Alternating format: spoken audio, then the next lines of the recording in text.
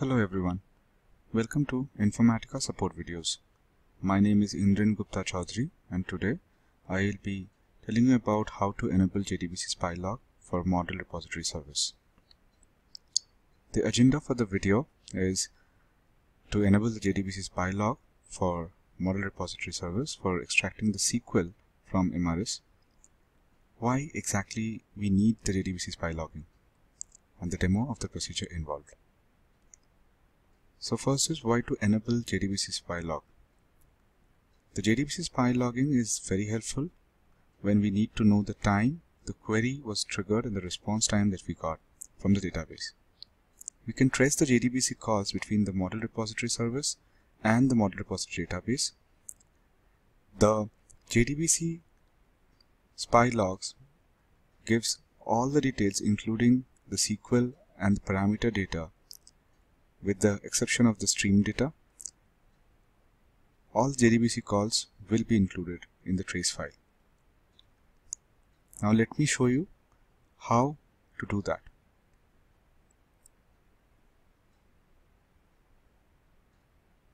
So the first thing that you need to do is create a directory. So I am in the temp folder and I will create a directory called as spy. So it has created. Now this is a very important step as DataDirect does not create a directory if it does not exist. So please do not skip this step. So now we need to log into the MRS in the admin console, and since model repository the connection is JDBC, the way it connects to the model repository database, we just need to make changes in the repository database properties. So I will go to edit in the JDBC connect string.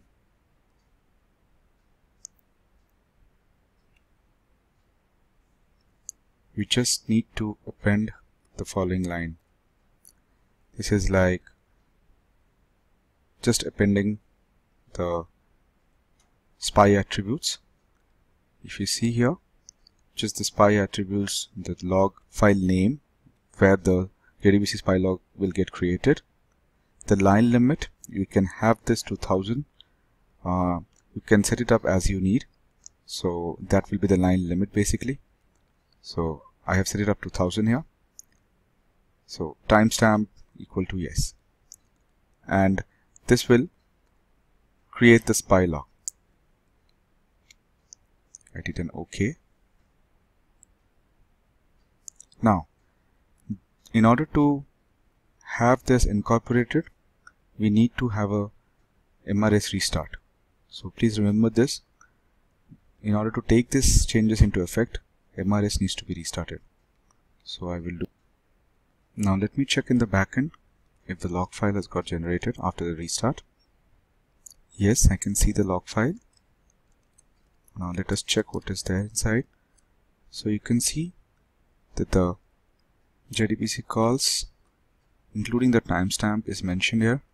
So we can find out how much time does a response take from the model repository service to the model repository database. So all the JDBC calls can be seen here. So this file can be very much useful in case of any issues faced while connecting from the model repository database. So with that I come to the end of the video. References can be found in KB 120422. We would love to hear from you. You can write us in support videos at informatica.com or tweet us using the Twitter handler infasupport. Thank you.